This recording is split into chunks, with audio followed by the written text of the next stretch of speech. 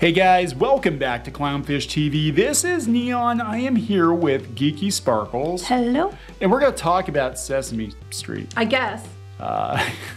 Can you tell me how to get to Sesame Place They can tell you how to get to, bankruptcy though. Yeah, we're going to talk about Sesame Place, which is the Sesame Street theme park here in Pennsylvania. In Philadelphia. In Philadelphia, in Langhorne, Pennsylvania. And we're going to talk about the Rosita controversy. For those of you who don't know, they had a parade with somebody dressed as Rosita, and the video went viral. Supposedly Rosita was snubbing some black children, and now Sesame Street is being accused of racism. And so now there's a lawsuit or multiple lawsuits, and Rosita is seemingly being banned from the park. They're getting rid of Rosita merchandise. This is overkill. It is overkill. It had nothing to do with, even if it is the case, and we'll talk about this, even if it was the case, if that performer was being racist-y, even if it was the case, it's not Rosita's fault. Rosita did nothing wrong. No, you just find a different actor to play that character. Get another Rosita. Bada bing, bada boom. But yeah, I gotta wonder if this isn't gonna bankrupt Sesame Place. We're gonna talk about this. Before we get into it any further, please subscribe for more pop culture news, views, and rants. Guys, over 274,000 subs. Thank you for the support. Can you count to 274,000 count? I don't know if you can. 274,000. 274,000. Well, can you count to 25 million? Because that's what the family is suing Sesame Place for. $25 million. $25 million. Because the character didn't like hug their kids. Yeah, so we can show, this is only it's a 9-second clip. And I'm gonna be honest, I haven't done a deep dive into this. Everybody's seen this clip, but it's only 9 seconds, and I've heard both sides of it. Some people said this isn't the first time that this Rosita... Oh no, more people are doing class action suit now. Yeah, we want more people to jump in and do a class action suit. But the official word from Sesame Place is what their actors aren't allowed to hug kids, and this kid wanted a hug and not a high five, and Rosita's like, nah. So let's... Well, actually, she looked like she was saying no to somebody else and just kind of breezed over the kids. No. Nuh-uh, can't. So then... That is a $25 million diss. Right, and then they're going to, Sesame Place said, well, hey, you know what? Okay, we're going to do some anti-racism training and all this other stuff, and we're going to do that to, fix the problem. And the lawyer for the woman said, that's not enough. It doesn't do enough. I'm sorry. I get what you're upset about. I don't think you have a reason. I think you have a reason to be upset. Like, if that is the case, I totally understand where you're coming from. I would be upset too.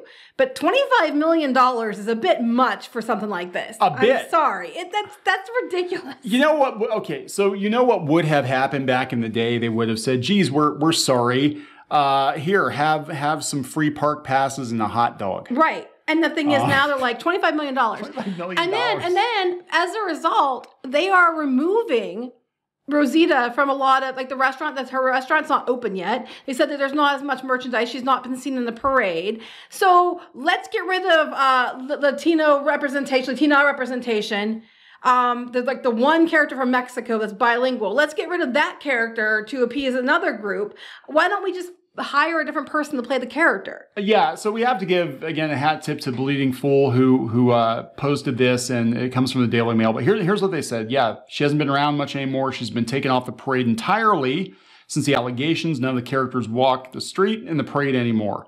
So none of the characters walk in the parade. Well, you know what? Because how can they? Because as soon as another character accidentally, doesn't hug every child on the parade route, then somebody else is going to yell, it's an ism or istophobia, and they're going to want $25 million too. How many times have we been in parades when the characters waved at a kid that wasn't our kid next to our kid and didn't wave at our kid? Yeah, we don't want Elmo to tickle you in the wrong place.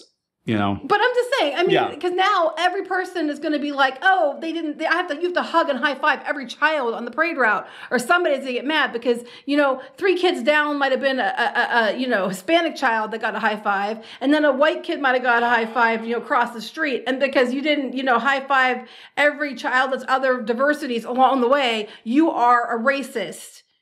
I get there's an issue. They fix the issue, but they're not doing it in the right way. And $25 million, I'm sorry, but that's fucking ridiculous. $25 million. It's ridiculous. Of course, you know, Disney. So stupid. Disney, you know, never passes up an opportunity to one up the competition. Even though Sesame Place is not competition, Sesame Place is a relatively small park. So this video is funny. This family, who happens to be black, is yelling that they want to see Jessie.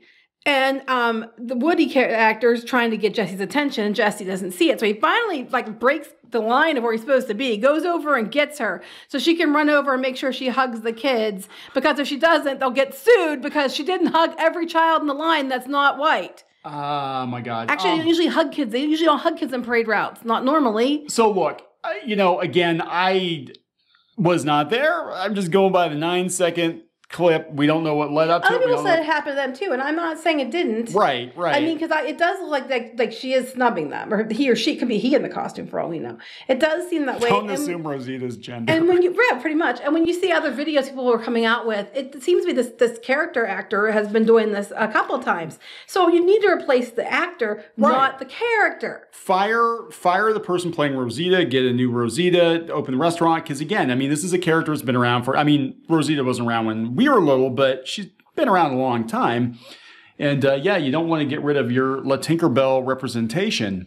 Right. You know, yeah, so they will, because one person complained and now everybody's complaining, and now they're getting sued, and the floodgates are open because you basically took her off the route and are bending the knee in a way. And now everybody's like trying to come at you. And now no matter what, any character doesn't hug a certain kid, there's going to be claims of istophobia. So I just want to bring this up because I mean, I just think this whole thing is highly ironic that It is highly ironic. Sesame Street is being accused of being racist. Now, Sesame Street was originally developed for underprivileged inner city kids who were predominantly Latino, Hispanic, black, not white. Not white.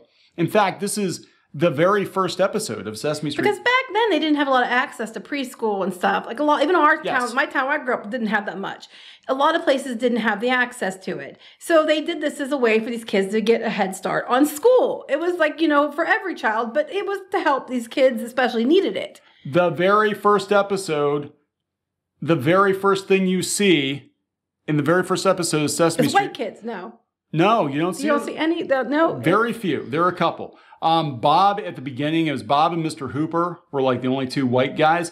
The whole episode is Gordon taking a little girl through and meeting everybody on Sesame Street. Sesame Street is and has been one of the most progressive, diverse shows. It always is. They always have a reason to put a new character in that's homeless or, you know, some other identity something. Was one. Now, that's old school Sesame Street. Current year Sesame Street is very gentrified, and it's for a bunch of progressive Karens. For HBO Max? It's to pimp for HBO Max. Right. You have to pay for it. You have to pay for it. They put Sesame Street, which was designed for inner city, underprivileged kids. Need on PBS. Yeah, and they put it behind a paywall. You can still watch the old episodes, though. Look, you're like one of television's most famous gay couples. You know, right. You know, I'm just like, you know, it's just like, this is ridiculous. And $25 million over this is just insane. I'm going to tell you a funny little story real quick, though. We were at Disneyland a few years ago. And this was back when that woman had done the barbecue grill thing, where she called the cops and the people grilling at the barbecue grills. And they were like, oh, it's a white Karen. Well, and then there was lawsuits. So we were in downtown Disney, down by the hotel, and there was a stage. And there was a stage there and that was closed off. It was roped off. You weren't supposed to be on it because it was for events. Well, these children were crawling all over it. And they happened to be black kids, no big deal. But they were crawling on it. The security guard was very polite, very nice, asked them to stop. You know, no big deal. They weren't listening. They kept doing it. And then their parents were sitting there watching the entire thing go down. They didn't tell their kids to not do it. No, they got their cell phones out and started taping the security guard to see if he'd say something or do something so they could scream about it on the internet and probably sue Disney. I'm not kidding. It totally happened. Yeah, I remember that. I was like, and he was like, it was like Willy Wonka. The guy's like, stop, don't, stop. But he also knew you're a Disney employee. They've got cell phones. They were filming right in front of them. Yeah, you're going to get your ass kicked on Twitter or whatever. These kids were allowed to do whatever they wanted, and their parents weren't telling their kids. Like, I mean, there are a lot of parents out there. I don't care what color you are. Your kids are being little shits. They're going to say, stop being a little shit. Not at Disney. Yeah, but Disney. But these people, their answer was to get their phones out and start taping to see if the security guard did something that they could scream about on the internet. And I was like, oh my God, what the hell? And we left. We walked away. We were walking through, so we weren't staying. I don't know what happened afterwards. But I remember I was like, whoa, this is ridiculous. And I'm not saying that's what happened in this instance. They happened to just taping their kids during the parade. It wasn't like they were looking for an issue. But I'm just saying, you know, people, as soon as they get something on camera, they're like, money, with their fingers out. Like, you know, give me cash. Yeah, and that's across the board. Now, what gets me about this, though, is that everybody's like, you know, with Sesame Place and Sesame Street, they built the park near Philadelphia. Sesame Street was, again, designed for inner city kids. Mm-hmm. I guarantee you that is not the first black family that has ever visited Sesame Street. But if you go out to theguardian.com, theme parks were not meant for black families. Why racism at Sesame Place is part of it. Shameful tradition. Let's go back and watch. Bullshit. Can we go back and watch this first episode of Sesame Street? I want to have a comment. Oh my God, Big Bird's horrifying. I want to comment here on something too. We were just at Disney World the end of June for a family thing, and there were a lot of people there that weren't white. There were a lot of people. There were a lot of people with different nationalities. No. A lot of people that were darker skinned. A lot of people that were black. There was a lot of people there that were not white people.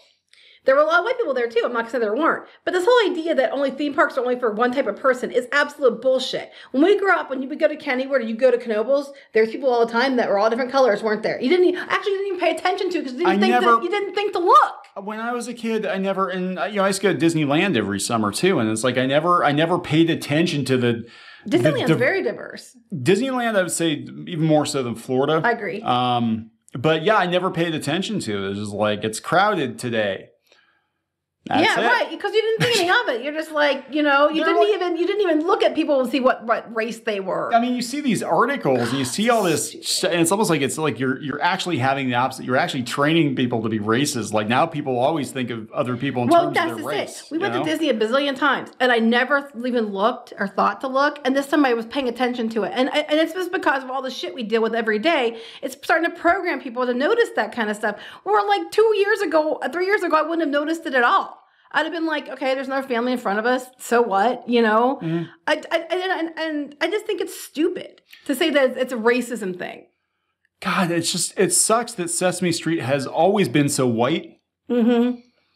How dare they? Hashtag Sesame Street too white. I thought it was hilarious when they're like, look, we finally have black Muppets on Sesame Street. I'm like, this is effing Sesame Street. They had Franklin, who was voiced by, I think it was Matt Robertson, was the first Gordon.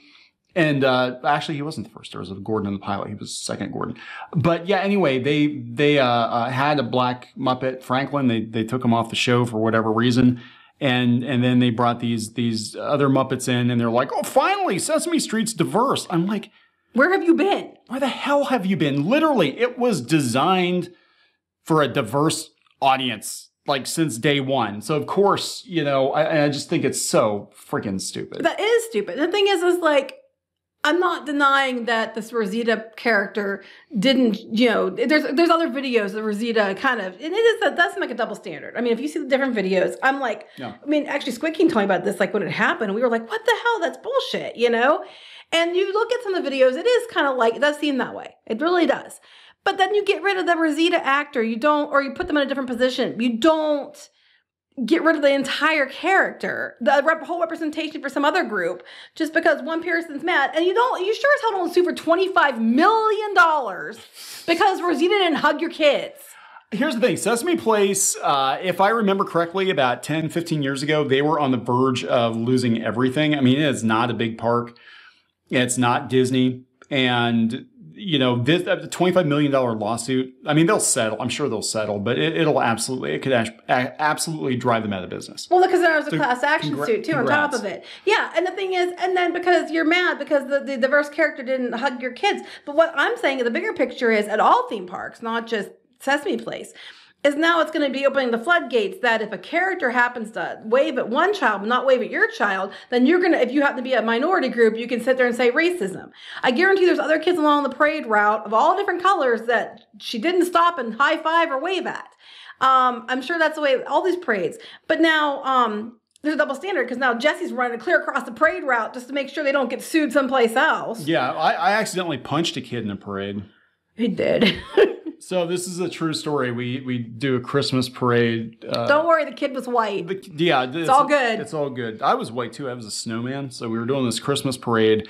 Our company was doing a Christmas parade, and all the employees were dressed up in costumes and stuff. And I was the snowman. And she came up to get a hug, and I didn't know she was there because I could barely see. You could barely see. I had to walk you down the street. Barely see out of the costume. Now, I don't know how bad it was. I didn't hear any bones crunch, but my son said, hey, you elbowed this little girl who wanted a hug in the face. You elbowed her in the face. You felt bad. I think we gave her extra candy because we were giving out candy too. But it was an accident. I felt really bad. You couldn't see and her. I didn't know until the parade was over because I couldn't see. And that's the thing too. You don't know how much this character could see because they were like signaling to people that are further up, they're taller and further back. It could be that they didn't see the kids that are right there in front of them because they were talking to somebody else or they were giving a no to somebody else. I don't know. Look at this. Look at this. Look at the Trumpism of early Sesame Street. Oscar was orange. Oh, that's because they clearly were swayed by Trump. Yeah, Time Machine Trump. Look at all the white people in Sesame Street. Oh my God. Just nothing but white people.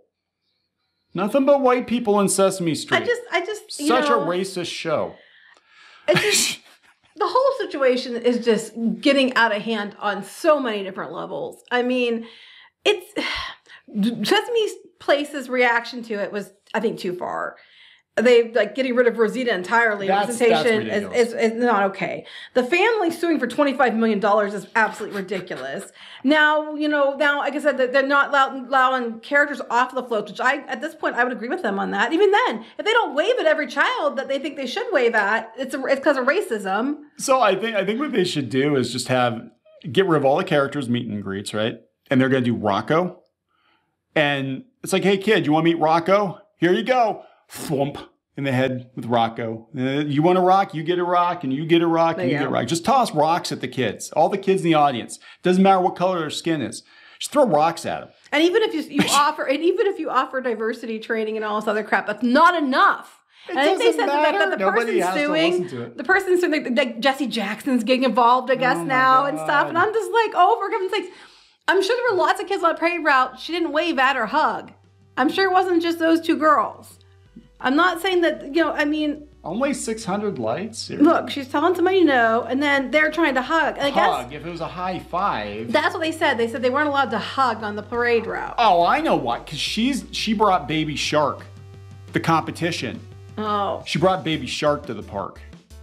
And they said, no, we're not, you don't get it. I don't blame the mom for being angry. I mean, I would be upset thank no one's saying that they have no right to be mad or upset. No one's saying that it didn't happen because you're seeing other videos and it does seem to be an occurrence that happens more frequent than just, coincidence. Right. No one's saying that. I think that what I'm saying is I think they need to train a different actor. Not get rid of the character, just train somebody else to be the character. And $25 million is stupid. Yeah, just, what's going to happen? They're not going to have characters in parades anymore permanently. Yeah, they're not going to have meet and greets. I think Disney, I could totally see Disney being like... $25 million. Because they did it during the pandemic. They got rid of the meet and greets and basically you had to wave to the characters. From cavalcades. From the cavalcades. That'd be the next thing. They didn't wave at my child, so it's racism. Oh my God, Cinderella gave me the finger. So at this point, just sit there and don't wave at anybody. Just look straight ahead. Oh wait, that's you looking straight ahead. That's offensive to people who aren't straight. I don't know. Again, we don't know the context of this, but from what I saw, it looked like it was like, nah, I can't pick you up. I don't know. So anyway, we're gonna wrap this up. Yep. So there you go, guys. So you better flip your Rosita merch on eBay as fast as you can because you're gonna make some money. Wrapping it up. Please subscribe for more pop culture news, views, and rants, and we'll talk later. Bye.